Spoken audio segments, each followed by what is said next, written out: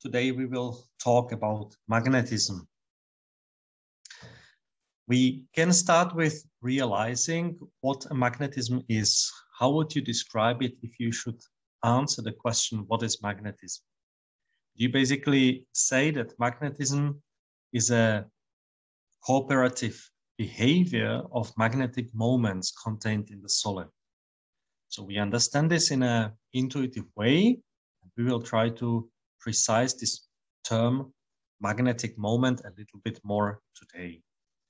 What do we understand under the term magnetic moment? It is defined as a product of a current when we speak about current loops. So here we have a current running in a loops and encircling certain area. This area is taken as an oriented area using the right-hand rule. So you essentially put your fingers in the direction of the rotation of the current and your thumb shows you the orientation. So this way you obtain a variable, a physical quantity, which has a value. The value is once more the product of the current in the area. And it has also a direction. So it's a vector and the direction is given by the direction, the orientation of the area that the current is encircling. This is a microscopic definition or infinitesimal definition. So we actually define this using an infinitesimally small area. See it here. Now, what if we have a macroscopically large area, such as shown in the example on the right-hand side?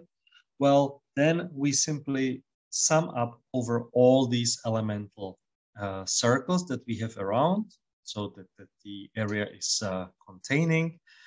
This sum is in fact a discrete version of an integral over the whole area. So you would then write that the macroscopic magnetic moment is equal to the integral over the area.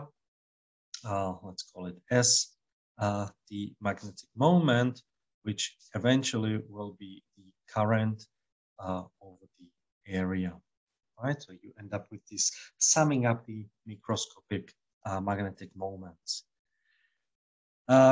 This will now define the macroscopic moment of a loop which encircles a finite size area. This is now the definition with which we will work. It is good to realize that this magnetic moment that we have here, which is sort of a combination of a geometry and an electrodynamics, current is moving, has a certain relation to mechanical moments. That is where the name moment comes into the game, why we call it a magnetic moment. And this connection to the mechanical moments is shown by Einstein-Dehaas effect. What is this effect? Suppose that you have a ferromagnetic rod, as it's shown here. So let's say it's a piece of iron, piece of steel, and you put it on a fiber. So you connect it here with a ceiling. Now everything is in equilibrium, nothing moves, everything is still. You put around your magnetic rod, you put a coil. And with this coil, you will start running a current through it. What we know from electrodynamics or magnetodynamics is that this electric current in the coil will generate a magnetic field. The magnetic field will then interact with the ferromagnetic rod, and the interaction will be in such a way that the magnetic rod will start rotating. Actually, it will not start rotating, but it will just turn. By turning, it will cause a torsion in the fiber. So imagine it really as you have a very thick rope, and you can turn the rope, you can apply a torque to it, but you can't do that to infinity, right? There is an increasing resistance to the torque as you are increasing, enlarging the torsion. And this torsion from the torsion fiber acts against the magnetic field. Magnetic field interacting with the ferromagnetic rod and generated also current loops inside of our ferromagnetic rod. These electric loops inside of the ferromagnetic rod generate magnetic moments. And so at the end of the day, we are coming to the equilibrium between the mechanical moment coming from the torsion fiber and the magnetic moment that we have generated in our ferromagnetic rod. If in our thought experiment there would be no torsion fiber and the electromagnetic rod can freely levitate inside of the coil, then what would happen is that the ferromagnetic rod would start rotating because of the application of the magnetic field that we have generated by the coil, the current running through the coil. So we have here an experimental setup which allows to put together the magnetic moment and the mechanical moment. So what we will do now is that we will put this mechanical moment that the torsion fiber experiences, we will put it in connection, or we will equalize it with the magnetic moment we have generated in the rod, and put there a certain constant of proportionality, which we call a gyromagnetic ratio.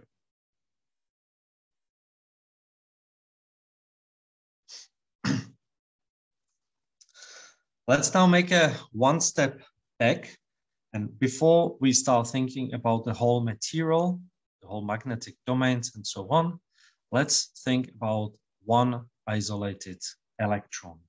And this one isolated electron, we will represent all. It actually doesn't necessarily need to be an isolated electron. Let's suppose we have a certain species, element, atom, or an electron which has a magnetic moment, right? So we have one object with magnetic moment mu. Now we put this magnetic moment into a magnetic field. What is happening? Well, the magnetic moment interacts with the magnetic field.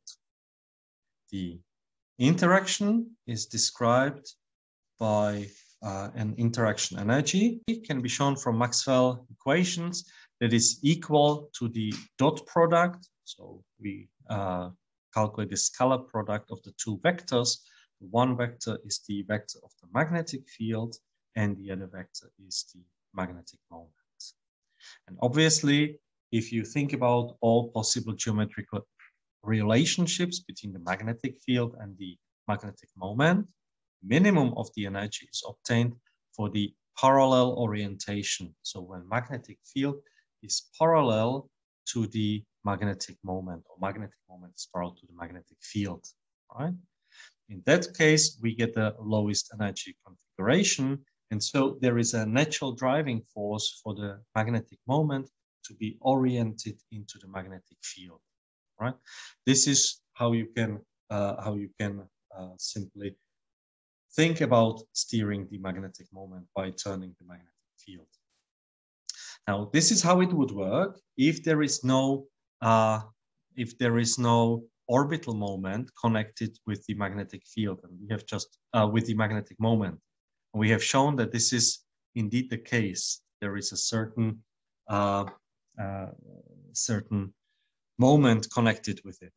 So the torque that this magnetic moment will experience, and from pure Maxwell equations, can be expressed using the formula we have here. now it is the cross product or the vector product between the magnetic moment and the magnetic field, right? So once again, this is the torque, this is the force that sort of acts on the magnetic moment. It will try to turn it into the magnetic field direction, and that is minimizing the total energy. Good. Now we know that there is this mechanical moment connected with the magnetic moment as well. So what we know from mechanics, you probably know it much better than I do from the mechanics courses, when you have a torque acting, the torque causes a time change of the magnetic moment. This is the angular version of Newton's equation of motion, the second equation of motion, right? When you say that the time derivative of momentum is the force. So when we now put this together, so the equation from here, when we know what is the torque, and we also know from earlier before that the moment is related to the magnetic moment. So the orbital moment is related to the orbital moment by the gyroscopic ratio. When we put all these informations together, we arrive at an equation of motion for the magnetic moment. This can be solved. Maybe it already, you have seen this during some courses in physics, and this will cause that the time evolution of the magnetic moment will be a precession, which means that the vector endpoint of the magnetic moment will rotate around the magnetic field axis, or the direction of the magnetic field, and its positions, the end positions of this vector will be on a circle, and the whole magnetic field will, magnetic moment will encircle as a shape called cone. There will be a certain period for the rotation, so this rotation is not random, but also the velocity, the angular velocity with which the magnetic moment precesses around the magnetic axis direction, and the frequency with which the magnetic moment rotates around the magnetic axis is given by so-called Larmor precession frequency. Okay. Let us now really make the one step back, and let's try to associate the magnetic moment of a single orbiting electron. So we have this picture that electron in an isolated atom can be seen in the planetary model, that an electron encircles the positively charged core. The attractive force between the positively charged core and the negatively charged electron is compensated by the force connected with the rotation of this electron, right? So the propulsion force. So now let us try to look at the magnetic moment connected with this motion. We have an electron which encircles the proton. That means we can see it as a current,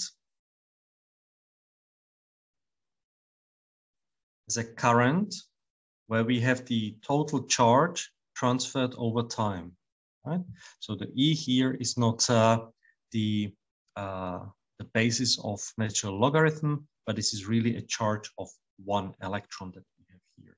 And T is the period which, or the time that an electron needs to encircle this whole, to make one rotation around the proton. We will not use anything more at this point than classical mechanics. And we now relate the period, so the time that an electron needs for rotating around the proton, with its velocity and the radius of the orbit. So 2 pi r is simply the circumference of the orbit, and v is the velocity. All right, we have now the period, we have the charge, so we have in principle the whole current that this one electron represents. Now we look at it also from the mechanics point of view, where the electron has a certain momentum related to its velocity.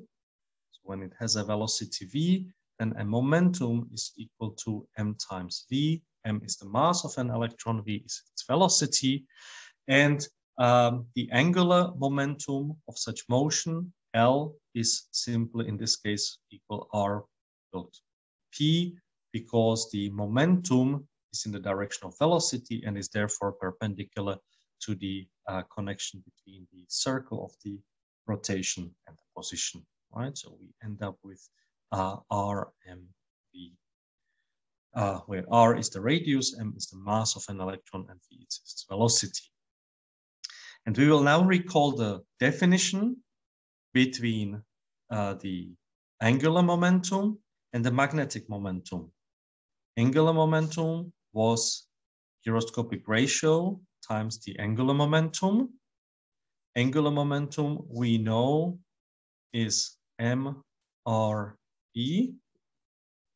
And the magnetic moment, is area, which is pi r squared times the current, and the current is E over the period, which is 2 pi r, and velocity top, right? And we are having we are missing the minus here. So when we now look at this first part and the last part, we put everything together, we finally can come to an expression for the gyroscopic ratio. So the gyroscopic ratio, as we see here, is given by basic physics constants, by the charge of an electron and the mass of an electron. Right? So this is a constant similar to, let's say, Planck's constant or Boltzmann constant, expressed simply in the very basic physics constants. And finally, we now make use of, again, or I will refer you to your knowledge, the basic knowledge of the quantum mechanics, in which you know that the angular momentum is a quantized quantity. And so it can have only discrete values in terms of the reduced Planck's constant. Therefore, if we again say that the magnetic momentum is given by the gyroscopic ratio times the angular momentum, we say that the angular momentum is quantized and it can take only discrete multiples of the Planck's reduced constant. So the smallest possible value is then gyroscopic ratio gamma times the reduced constant, Planck's constant. And this is what we will from now on call the Bohr magnetron. So this is the smallest possible magnetic moment, or unit of magnetic moment will be the unit for quantization of magnetic moments.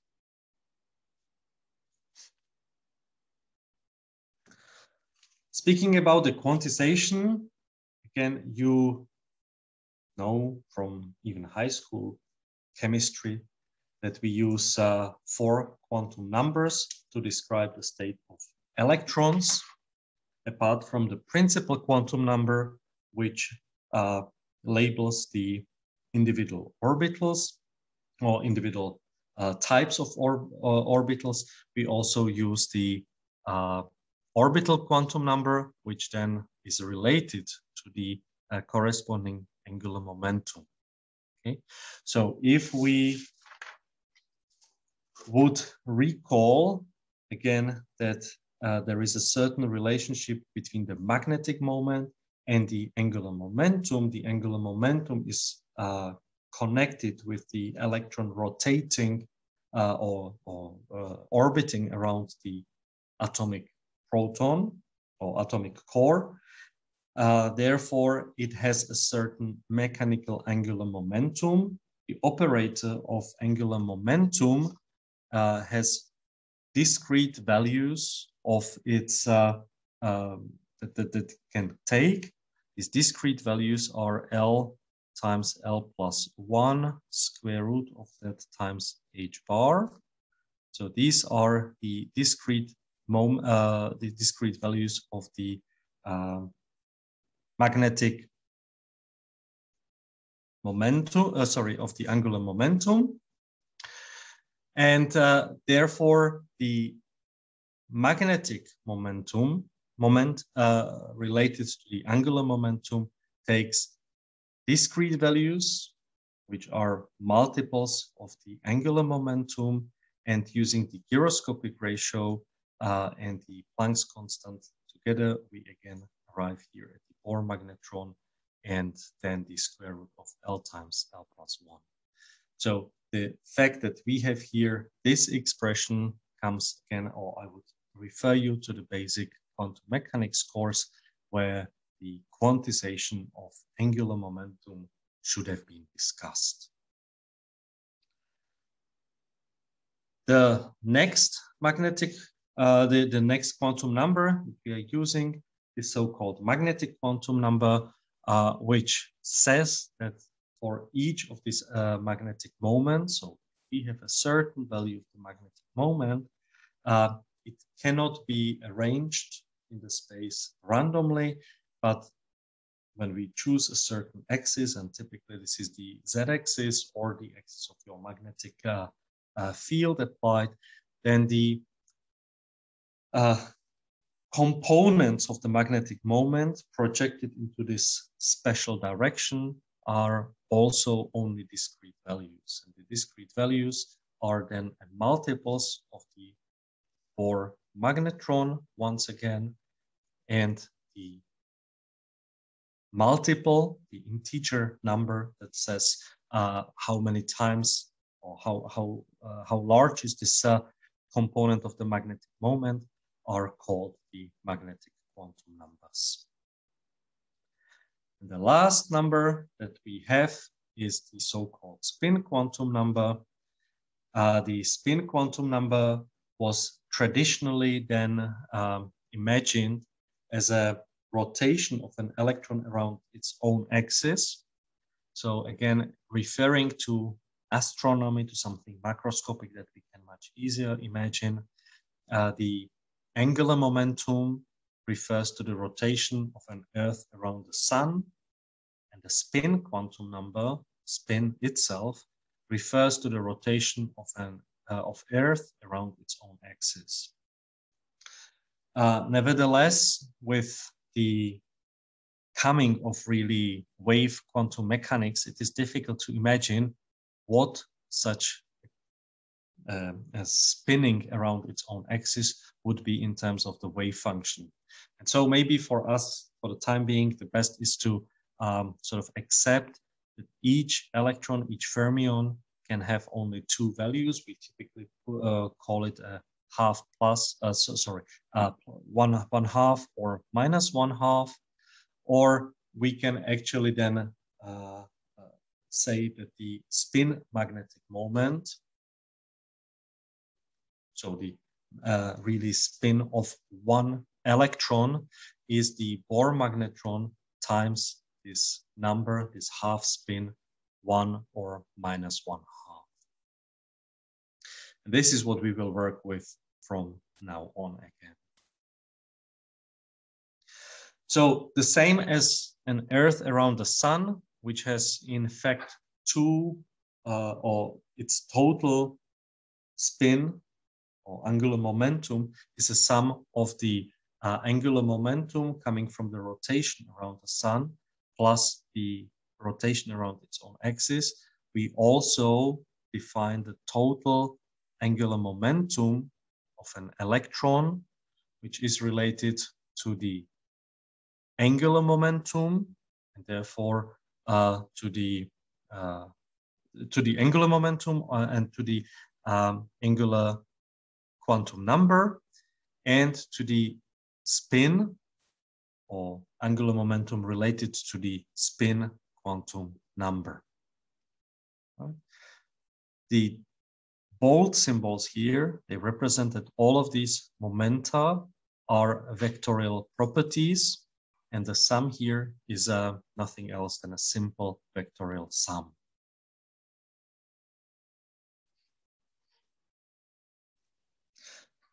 Let us now try to have a look at what happens when spins interact. Okay? We will describe this interaction with so-called Heisenberg Hamiltonian, an interaction Hamiltonian. The quantity J corresponds to the strength of this interaction. Apparently, if J is equal to 0, Hamiltonian is equal to 0, and there is no interaction, the larger is J, the larger is the interaction, or the stronger is the interaction. Now, if I have two spins,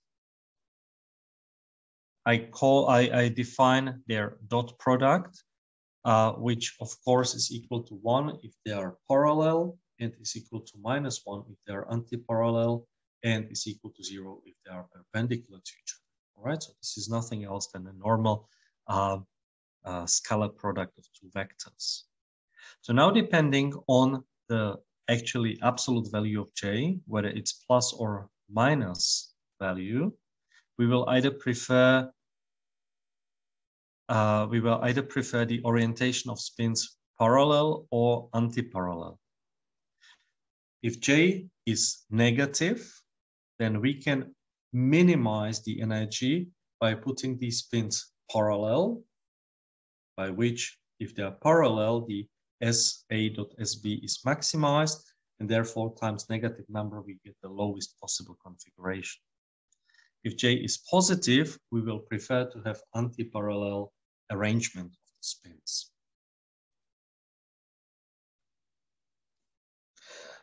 Now let's assume that all of these are simple electrons. So we have 1/2 spin particles. That means the absolute value of SA and SB is equal to 1/2.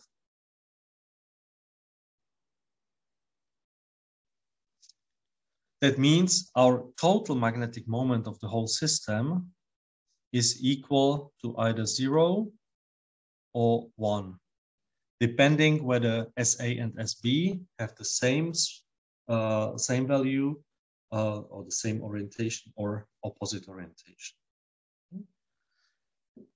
We can also estimate what is the absolute value of the magnetic, the spin squared, the total spin squared. How do we do that? Well, we actually realize that SA squared, SB squared are identical, and both of them have value 3/4. Why? Well, because SA is, so SAX, the projection of the spin A into the x-axis, is either 1/2 or -1/2, right? Again, we can choose the projection into whatever axis we want.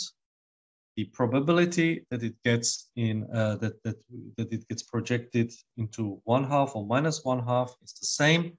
The value is the same, and therefore this squared value would end up with 1/4. Now, the axis into which we project the spin, we say that our particles are 1/2 spin particles, can be any axis.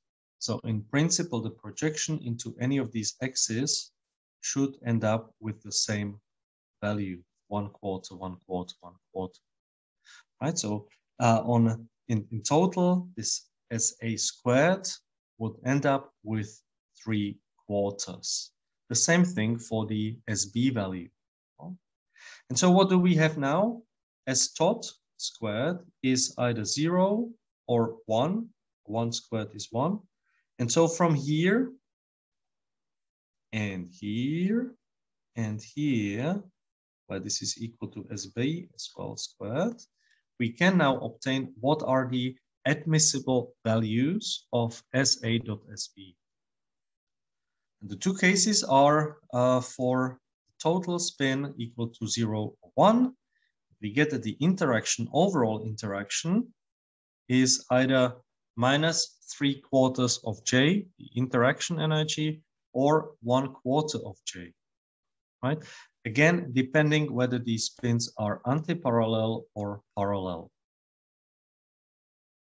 And that means that we had two identical spins we started with. We had two electrons with identical energy. So our total energy would be actually energy H tot is Hamiltonian of the first spin plus Hamiltonian of the second spin. These are each of them individual and non-interacting, plus this H int, which is the interaction Hamiltonian that we have here. All right, so the two spins are identical. That means this and this gives you the same eigenvalues, the same energy values. And depending on their arrangement, the energy levels will be further split into, depending on their orientation, either by minus 3/4 of J up or 1/4 of J down, depending again on the value of J. This further splitting of the spins in the presence of the magnetic field, which then orients the spins into the axis of the spin, and the interaction starts working, is called the splitting of the energies that we have here. When we add an external magnetic field, the energy levels will be further split, and this is called Zeeman effect. That is beyond what we want to discuss here. All right. So we have here actually discussed this first level of splitting, where from one energy level, we now come to two different energies depending on the arrangement of the spins. This splitting happens without the presence of an external magnetic field. It happens because of the interaction of the two spins. Further on, with the presence of magnetic field, these energy levels will be further split, and we will get a so-called hyperfine structure, energy structure of an atom. Right? Good. So let us now come to a bit more macroscopic description of magnetic properties. We will talk about magnetic flux and magnetic field strength. So the properties, the quantities, you know, again, from Maxwell equations as B and H. Under normal conditions, these are two parallel vectors which are proportional to each other, and the coefficient of proportionality is the permeability. This is, for example, the case in vacuum. Now, if we are in material, the external magnetic field, B, induces a certain magnetization in the material. And then the total magnetic field is not only the magnetic flux, which is related to the strength, so really the external magnetic field itself, but inside of the material, it is enhanced or maybe decreased by the generated magnetic field by arranging the magnetic moments of the electrons, right? So the magnetic moments, if they arrange themselves, they generate additional magnetic field, which they'll internally counteracts the external magnetic field. This is called the magnetization. The magnetization can be again expressed as a certain fraction proportional to the magnetic field strength H, which will then allow us at the end of the day to again speak about the magnetic flux being proportional. So here we would have probably 1 plus chi 0 to the magnetic strength H, right? This part, the magnetic susceptibility, is then and I have probably not expressed that correctly. There would be what? We would have to have here something else, right? So, excuse me, to make everything work perfectly, we need to have here the permeability again, and then we need 1 plus chi over mu of H. Right, this is now correct. So the first term corresponds to the magnetic strength itself, whereas the second term corresponds to the generated magnetization. In general, the susceptibility, magnetic susceptibility, is a tensor. Tensor means that there is a linear proportion between the magnetization and the magnetic field. That is true, but not necessarily in that sense that the magnetization must be parallel with the magnetic field, right?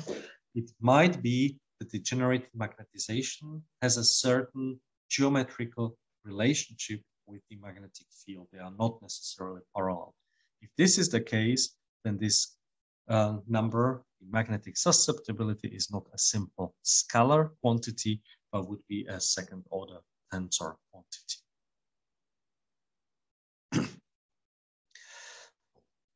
So what could be the possible relationships of the magnetization, of the generated magnetization, with the outer magnetic field or magnetic strength?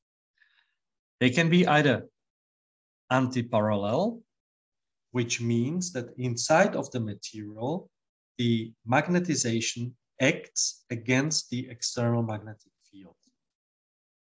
This fact that they are antiparallel leads to the fact that the susceptibility is a negative number, and such materials are called diamagnetic, where the dia comes from the Greek term for across or against.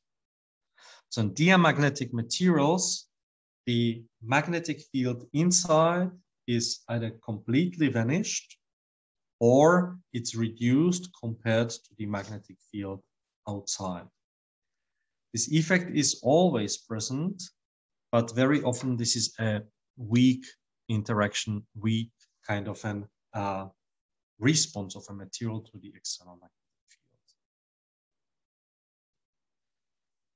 If the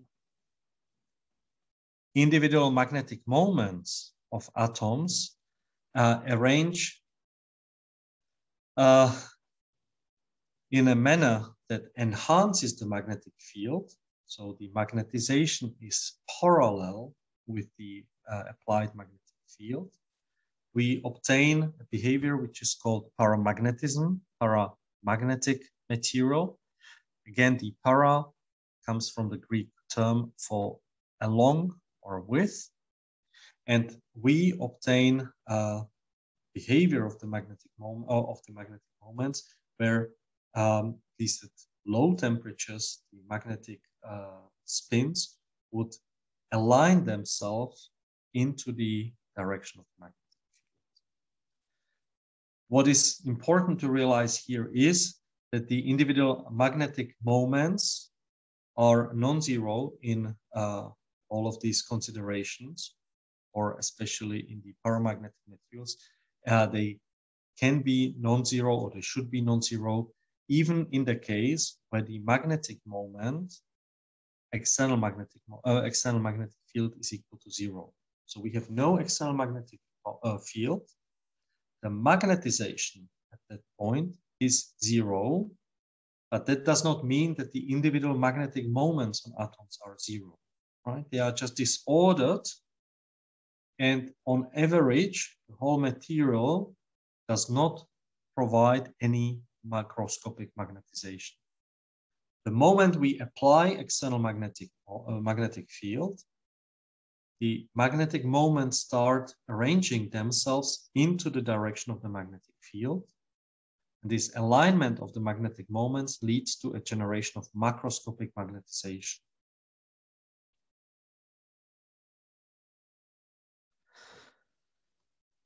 We can try to evaluate some cases and see how this actually works for the case of, again, non-interacting spins. So we have now the spins with the total angular momentum equal 1/2, and we can try to see what kind of a arrangement of the spins we get as a function of temperature.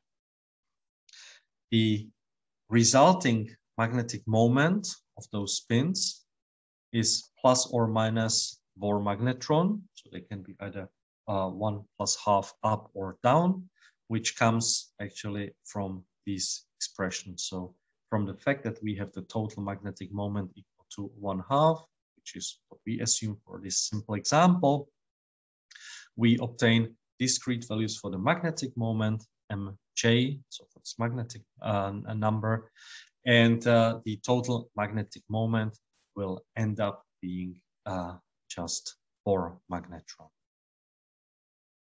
The total magnetic energy that we have for each of these spins is either plus or minus μb times b, where b is the externally applied magnetic field. So essentially, no magnetic field, we have no energy. If we apply an external magnetic field, then each spin can have either plus or minus energy level corresponding to the Bohr magnetron times the magnetic field. Means each of these spins can be in one or other state described by these energies. And from thermodynamics, we can now construct the so-called partition sum, which is the sum over all probabilities of these states, where we sum up all the Boltzmann factors corresponding to each individual states. And again, the EI, two states we have here, are the plus and minus energies that we have here.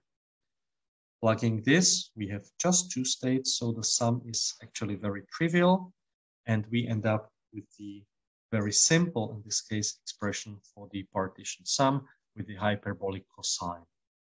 Once again, I would like to point out that this value is non-zero only for non-zero magnetic fields. It can be then shown that the free energy is related to the logarithm of the partition sum. This is nothing else than a weighted sum of energies of individual states. So if you would actually write it down, and you would say that this is, let's say, factor alpha-1 and this is factor alpha-2, what you would get from the expression that we have here is that the energy is equal to alpha-1 times energy-1 plus alpha-2 times energy-2 divided by alpha-1 plus alpha-2, right? So exactly these Boltzmann factors are nothing else than thermodynamic weight factors, and together they provide you the probability that a state with energy E1 or E2 is realized as a function of temperature. You obtain total free energy as a function of temperature and the applied external magnetic field. The number n that we have here corresponds to the volumetric density of spins, so how many atoms we have in our system. Good. And we can finally obtain magnetization out of this free energy, so from this thermodynamic treatment.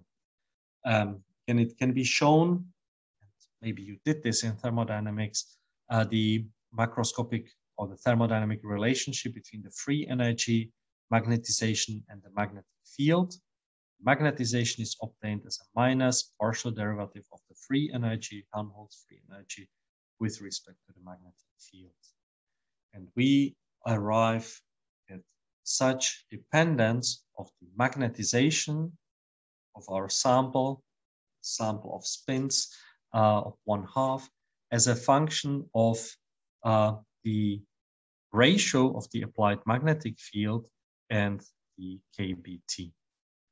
So increasing temperature means T goes to high values, and that means in terms of this factor, we come towards 0.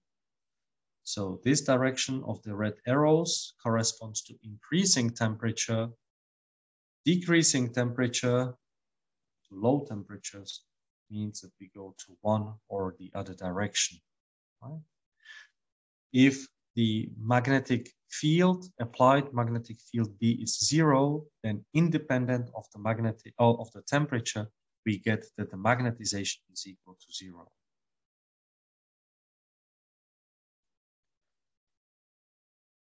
Right. So that's the two limiting cases we have obtained here. And we can also obtain from here the dependence, the temperature dependence of the magnetic susceptibility, once again, out of its definition, where we have the magnetization as defined as a proportional to the magnetic flux. From the magnetic flux, we relate it to the external magnetic field, which then cancels out each other, and we get that the susceptibility is inversely proportional to the temperature. And such a relationship is known as Curie law. Again, maybe you have already seen this in some of the lectures. Here we have now explicitly derived this from our microscopic model of individual spins that interact with each other via the external magnetic field.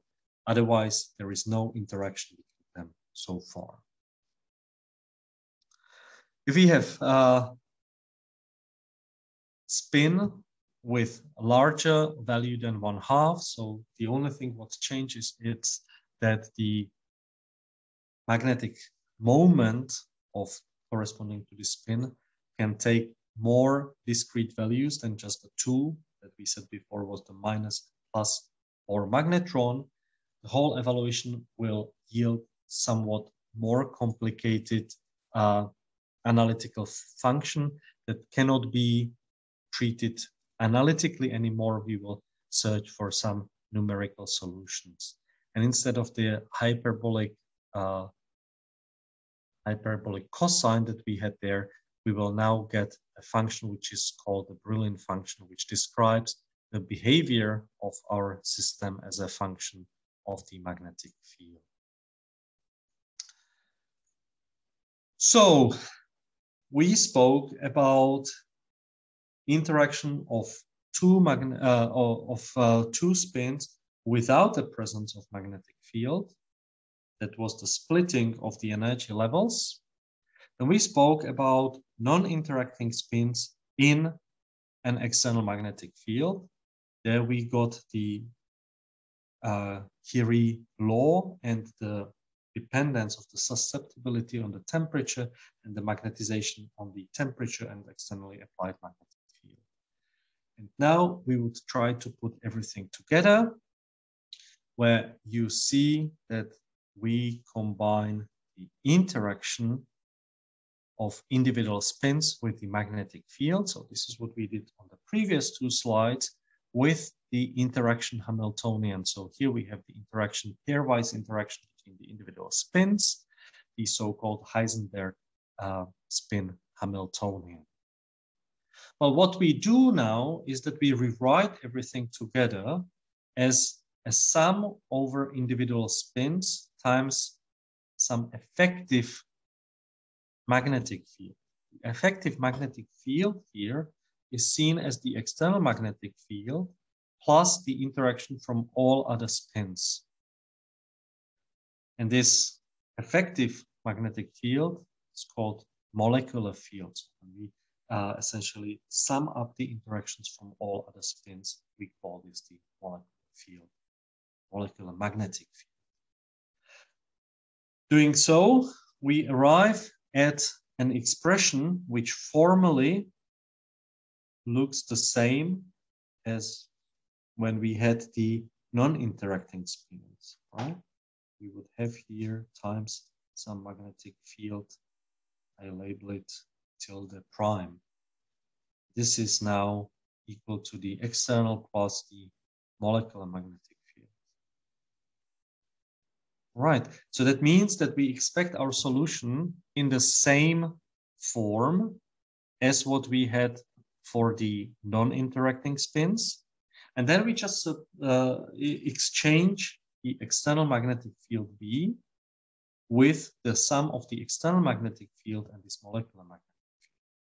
So let's try to do this. And let's try to have a look at what we get if we try to have the interacting spins. Okay? We will end up with so-called ferromagnetic order, and we eventually would obtain that there is a non-zero magnetization even for zero magnetic moment. So this is what we get from the solution, graphical solution or numerical solution of this equation. Again, this equation, the Bj here, are the Brillouin functions we have introduced or very briefly mentioned 2 slides ago. For j equal to 1/2, those are the hyperbolic cosines that we discussed as well. And here now we have that the magnetization enters both the argument of this function as well as the left-hand side, and therefore there would be non-zero value of magnetization for which this equality can be obtained. And this is below certain temperature, as it's shown here. So for high temperatures, the only possible solution that we get is that the magnetization is equal to 0. For lower temperatures, we get probably just a single small value. And for low temperatures, we get a possibility that the magnetization is equal to 0. That's one possible solution. Or the other possible solution is that actually the magnetization is non-zero, even in the presence of no magnetic field. And this means that we obtain a spontaneous magnetization. Once again, the magnetic spins of individual atoms are spontaneously aligned without the presence of the external magnetic field. This happens below certain critical temperature. This critical temperature is known as a Curie temperature. So what we obtain here is a magnetic transformation from spins being aligned in a parallel manner at low temperatures and being disordered. It means their individual spins are non-zero, but their sum is equal to 0. Total magnetization is equal to 0 at high temperatures. The low temperature order is known as the ferromagnetic order, when spins are aligned. The high temperature order, this disordered magnetic moments, is often called paramagnetic order, paramagnetic state. But differentiate between the paramagnetic state and the paramagnetic interaction, the interaction which is caused by the external magnetic field. Even if you have paramagnetic material, that means the magnetization is equal to 0 at high temperature. The individual magnetic moments are disordered. When you apply external magnetic field, these disordered magnetic moments at high temperature will start aligning. Whether they align fully or not, that's a matter of the temperature, Curie temperature, and what the material can withstand. But they will have a tendency to align into the direction of the magnetic field. And finally, I will very, very briefly mention here another possible situation where we have two sublattices, each of them behaving like the ferromagnetic case from before and having opposite signs. And we will simplify our life as much as possible. So we will assume that these two sublattices are identical, and they are one of them populated with spin up and the other one with spin down at low temperature, so below the Curie temperature, right?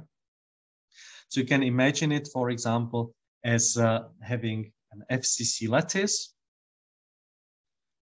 where all the atoms in nickel, for example, have at low temperature 0 Kelvin, or doesn't have to be 0 Kelvin. Low temperatures, they are all aligned in the same direction, even when there is no external magnetic field. And now we add another sublattice. So, for example, we come from FCC to a diamond structure. And the other sublattice is populated with atoms that have the identical magnetic moments when it comes to the length, but they are oppositely oriented. And so we eventually generate on the macroscopic level two magnetic fields, as it's labeled here, B plus and B minus, each one of them corresponding to one of those magnetic, to one of those sublattices, right? Again, because the two sublattices, the magnetic spins on each of these sublattices are identical, the magnetizations on each of these sublattices or coming from the sublattices are identical when it comes to the absolute number. They are, of course, opposite. So such material exhibits a macroscopic magnetization equal to 0, but each of the sublattices has a non-zero finite size magnetization at 0 Kelvin or low temperatures. So we would once again treat the same solution for each of these sublattices, eventually providing us with equivalence to what we saw on a previous slide for the ferromagnetic material. We saw the transition from the low temperature ferromagnetic order, all spins parallel with each other, to the high temperature state where they were disordered. In the case of having two sublattices and having the possibility that the magnetic spins are anti-parallel ordered, now we say that at low temperature, they are all on one sublattice ferromagnetically ordered, the other sublattice is also ferromagnetically ordered, but in the opposite direction, leading to the antiferromagnetic state. High temperatures, this order on each sublattice is lost. We obtain a completely disordered state when it comes to the magnetic moments. Again, we arrive to the so-called paramagnetic state. And in this case, the transition temperature is called Néel temperature. So not Curie temperature as for ferromagnetic materials, but in this case, we call it Néel temperature. And the final note that I have here is a geometrical picture showing the possible antiferromagnetic orderings in simple cubic. This is more an academic issue, but for BCC materials, this is really already very relevant for material science. For example, the order that you see here for A lattice, this corresponds to the antiferromagnetic ground state of chromium, right? So you see it's a BCC lattice with atoms sitting on the cubic lattice corners plus one atom in the middle. Now the atoms at the corners have, for example, spin up, you imagine it, and the atom which sits in the middle of the lattice, in the center of the cube, would have an oppositely oriented spin. So the spins are perfectly aligned. The total magnetization, the total sum of the magnetic moments is equal to 0. If we, however, look at one of those sublattices only, for example, the blue one, we get a non-zero magnetization even at 0 Kelvin and even without any presence of the external magnetic field. Important to realize here is that this order of the magnetic spins is related to the interaction of the spins. If they do not interact, they do not know about each other, and they cannot align themselves. And once again, I recall here what we had a couple of lectures ago, the exchange interaction. There we discussed the interaction between individual electrons, quantum mechanical interaction, which led to communication between these spins. And at that point, I said we had no exchange interaction, we had no spin arrangement, no spin ordering, and we would have actually no magnetic orders. We still would have the interaction of the magnetic moments with the external magnetic field, right? So there would be magnetization induced by the external magnetic field, but not the spontaneous magnetization we speak about here. We speak about in ferromagnetic or antiferromagnetic